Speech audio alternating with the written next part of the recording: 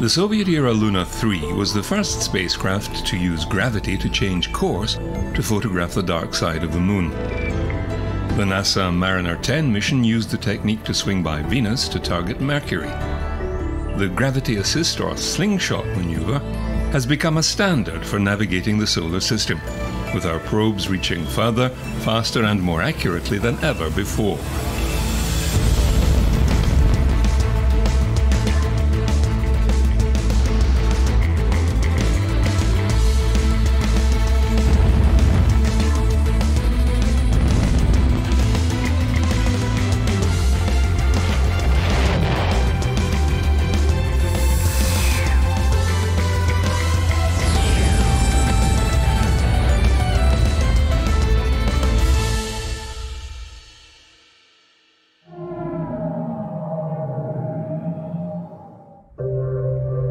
The Voyager mission started by chance over 40 years ago, when Michael Minovich, a mathematics PhD student, decided to tackle celestial mechanics' holy grail. It was known as the three-body problem, as it looked at the Sun, a planet and a third object traveling in space, and how gravity from the two objects affected the trajectory of the third.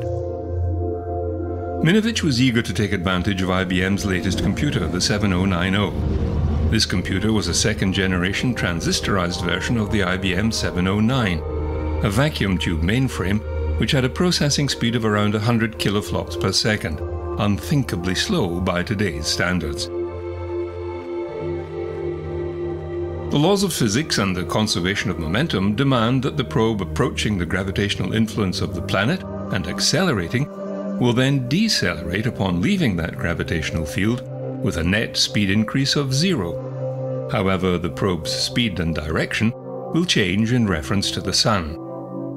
His solution has become known as gravity assist or slingshot.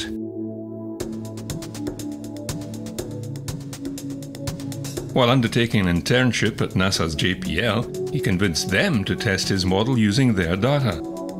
The results confirmed his predictions that if it flew close enough to a planet, a spacecraft could utilize that planet's motion to accelerate itself away from the Sun. When Caltech graduate Gary Flandreau was tasked to see if gravity assist could aid deep space missions to the outer planets, he discovered there was to be an alliance of Jupiter, Saturn, Uranus and Neptune, an event that occurred only once every 176 years, an opportunity not to be missed. So it was decided to launch a mission in 1977. 2 spacecraft would be launched which would slingshot past all 4 of them, a grand tour of the solar system's outer planets in a 12-year time frame. This was to become known as the Voyager missions, and the rest is history. Ultimately, we're able to put together a picture of where we are in the galaxy and how that environment then influences our environment right here at home. In particular, the radiation environment, which has implications for all sorts of things, including human exploration of space. Today, those 2 spacecraft have continued on beyond the influence of our Sun into interstellar space, the farthest traveled by a man-made object.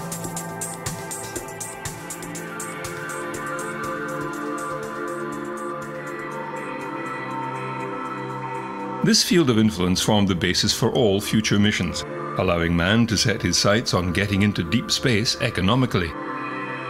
The Rosetta mission had different challenges: to catch up with and orbit a comet, 67P Churyumov-Gerasimenko. It had a large elliptical orbit around the Sun, stretching from the orbit of Jupiter to within the orbit of Mars.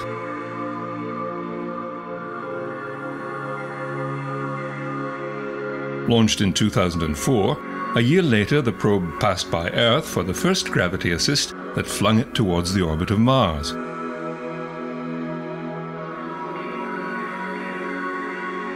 Two years later, Rosetta grazed Mars, building up momentum, then swung by Earth for a second time, launching it deeper into space.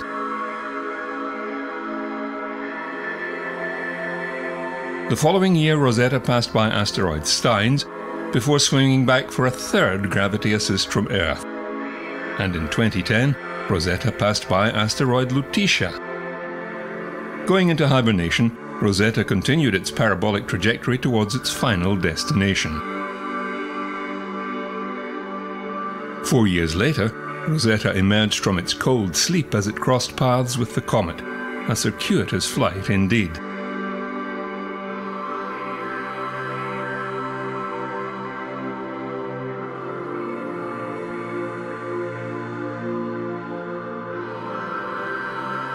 The spacecraft then embarked on a series of maneuvers that took it on 2 successive triangular paths.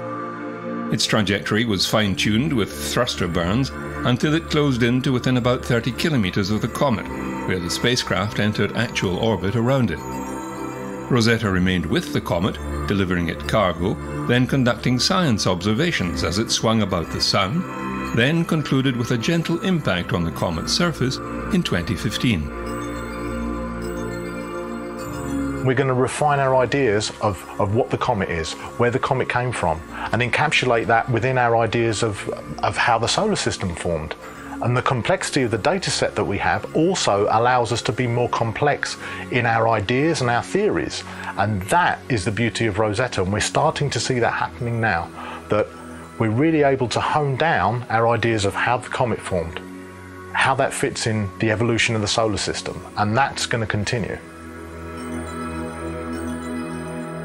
The Ulysses spacecraft had to leave the ecliptic plane of the solar system to study the polar regions of the Sun. Accordingly, it needed to change its orbital inclination. This required a large change in heliocentric velocity, so a gravity assist maneuver around Jupiter was chosen. The giant planet's gravity bent the spacecraft's flight path southward, putting it into an orbit over and under the Sun's north and south poles. The ion-powered Dawn spacecraft took maneuvering a step further. Dawn's the only spacecraft ever in more than 58 years of space exploration to orbit 2 extraterrestrial destinations, the last uncharted worlds in the inner solar system. And it not only allows us to get to these distant bodies, but once we're in orbit, we can maneuver extensively in order to get the best possible science that we can from the mission.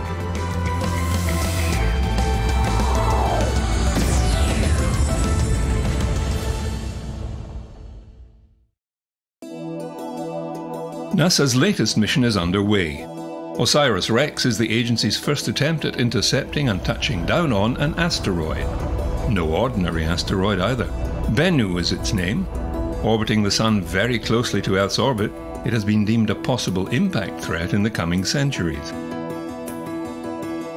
NASA intends to take a sample of the asteroid and return it to Earth for further study, and possibly help form plans to redirect Bennu. To match the orbit, OSIRIS-REx made a very close swing by the Earth a year after launch.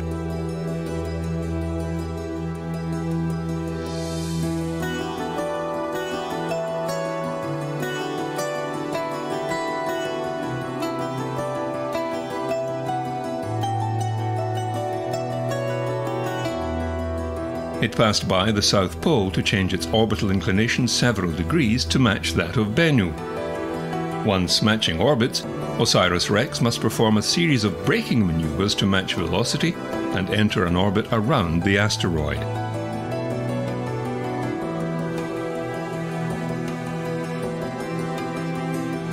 After mapping and studying the body, OSIRIS-REx will drop down to the surface and collect a sample of material. With some clever robotics, the sample return capsule will be delivered back to Earth.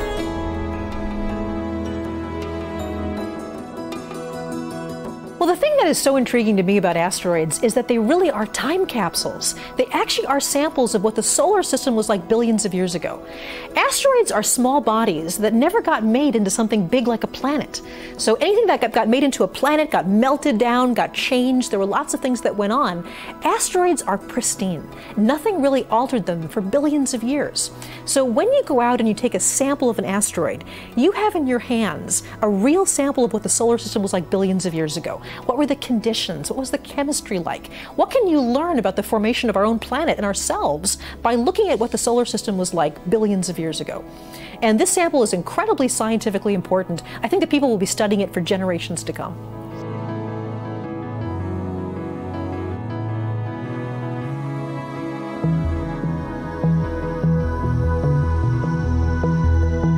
The Juno space vehicle was launched in August 2011.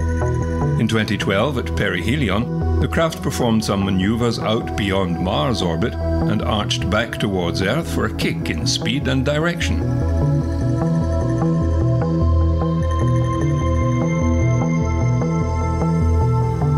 In October 2013, it flew by Earth a mere 500 kilometers from the surface.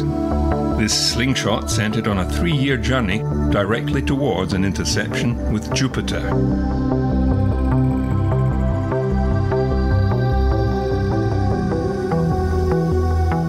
Jupiter orbit insertion is probably one of the most important things in the entire mission, and it's because that changes us from being in orbit around the Sun to being captured in orbit around Jupiter.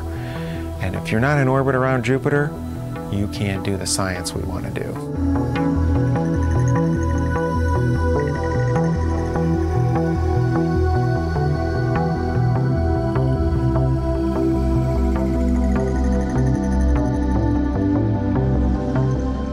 And what we're learning now is even in other solar systems, they don't always all have a monster like Jupiter. And many people think, boy, you almost need a Jupiter to have an Earth maybe. Jupiter played a big, important role. But its environment, everything about it is extreme. It's a planet on steroids, right? It is the most extreme in every way it can be. So it has the strongest magnetic field, the strongest gravity field. It has the most harsh radiation. It's spinning super fast. I mean, everything about it is this extreme environment.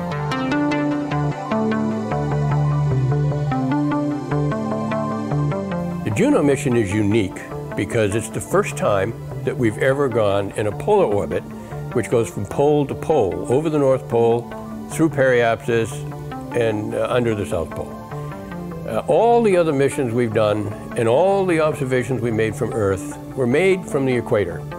And you don't see the poles very well if you're sitting on the equator. Yeah, so this is the first time we get the first clear, unobstructed view of what the aurora looks like and what the polar phenomena looks like.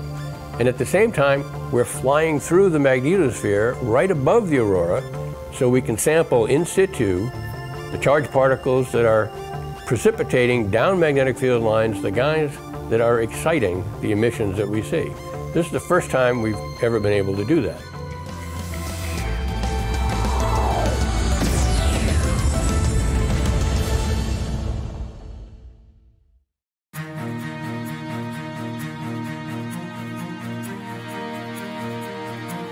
The 6.7-year, 5 billion kilometer transit journey of the Cassini probe was slightly longer than the direct Hohmann transfer.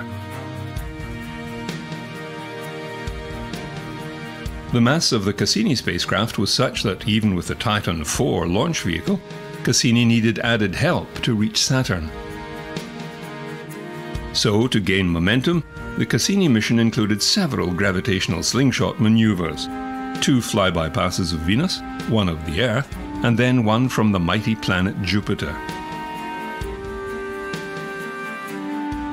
The Cassini orbiter then spent several years orbiting and maneuvering around the planet and its moons, finally diving through the inner rings of the planet. When we go into the proximal orbits between the rings and the planet, we've never been there before, and we'll be a little bit more concerned. Here, we've actually been closer to these rings, the Janus Epimetheus ring and the F ring, when we went into orbit around Saturn. So this is not unexplored territory at this point. The nice thing about this, though, is that we've got a much better viewing angle of the rings because of the sun this time around. And eventually into its atmosphere.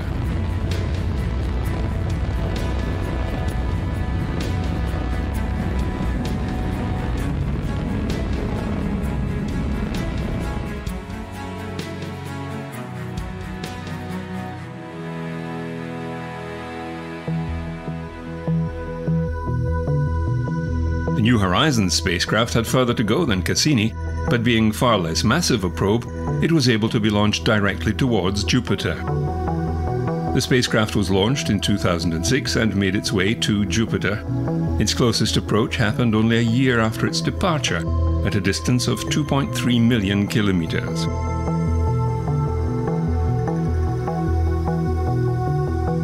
The flyby provided a gravity assist that increased the probe's speed. It also allowed for a general test of New Horizons' scientific capabilities, returning data about the planet's atmosphere, moons, and magnetosphere.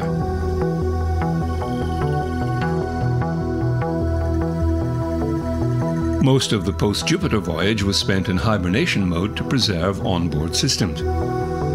In 2014, New Horizons was brought back online for the Pluto encounter. It flew 12,500 kilometers above the surface of Pluto, making it the first spacecraft to explore the dwarf planet, and then on into the Kuiper Belt towards its next target, a Kuiper Belt object most likely composed of frozen volatiles or ice, such as methane, ammonia, and water.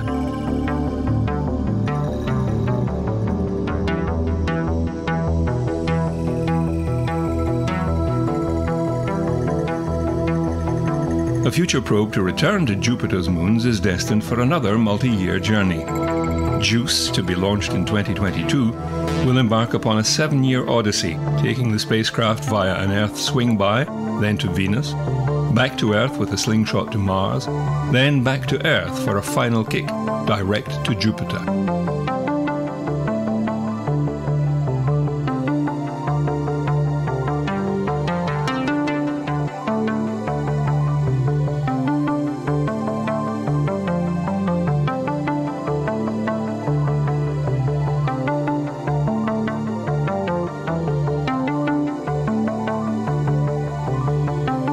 Heading outward bound is one thing, but launching payloads inward towards the Sun is another set of problems. For example, the Bepi Colombo mission to Mercury, launching this year, will require 9 gravity assist maneuvers. After launch, a 2-year journey using ion propulsion will bring it back to Earth for a kick towards Venus, followed a year later by another flyby of Venus, sending it closer towards the orbit of Mercury. In the following 4 years, the spacecraft will pass by Mercury, tightening its heliocentric orbit until it can match Mercury's speed, and with the aid of chemical rocket motors, insert itself into that planet's orbit in 2025. So studying Mercury is crucial to better understand the formation of our solar system, how Earth is formed and evolved, and where we are coming from.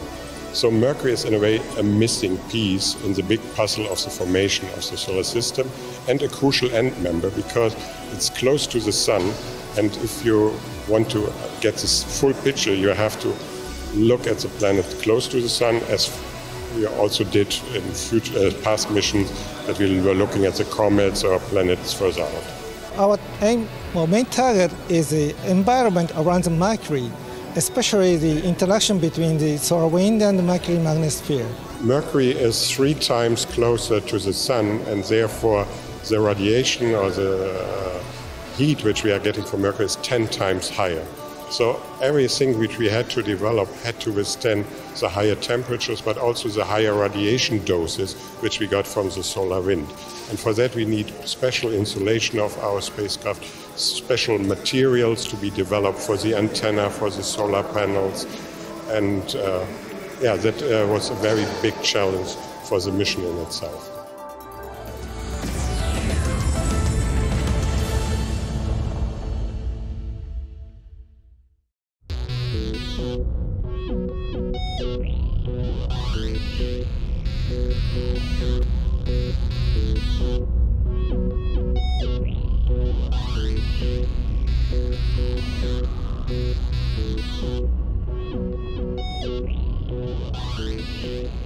There are 2 more missions in the next year or 2 that will travel further inward than Mercury: ESA's Solar Orbiter and NASA's Parker Solar Probe.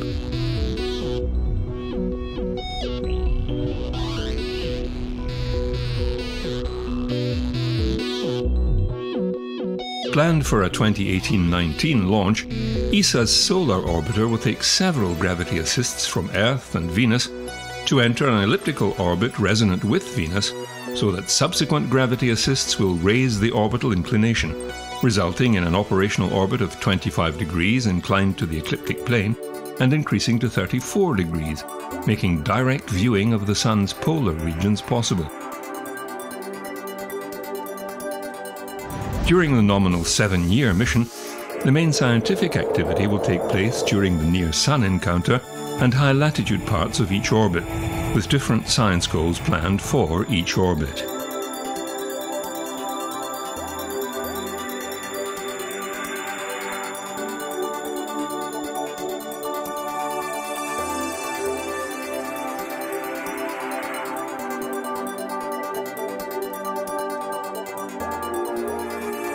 Together with NASA's Parker Solar Probe mission, it's hoped it will revolutionize our understanding of the Sun, where changing conditions can percolate out into the solar system, affecting Earth and other worlds.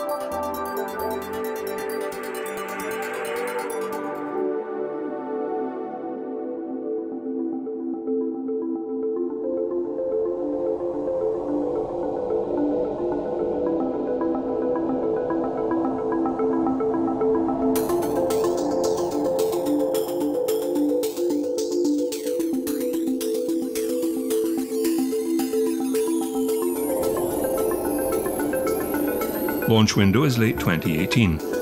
It will use Venus gravity assists during 7 flybys over nearly 7 years to gradually bring its orbit closer to the Sun.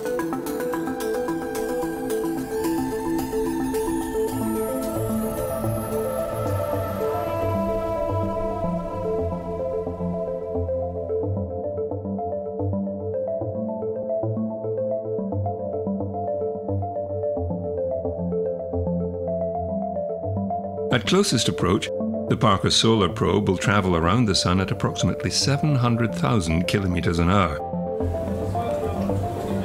Some 10 times closer than Mercury, the front of Parker Solar Probe's solar shield faces temperatures approaching 1,377 degrees Celsius.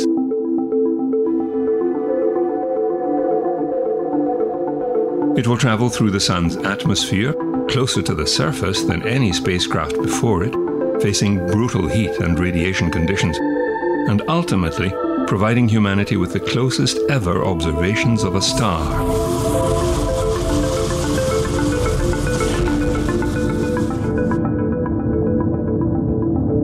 Flying into the outermost part of the Sun's atmosphere, known as the corona, for the first time, Parker's Solar Probe will employ a combination of in-situ measurements and imaging to revolutionize our understanding of the corona, expand our knowledge of the origin and evolution of the solar wind, and explore what accelerates the solar wind as well as solar energetic particles.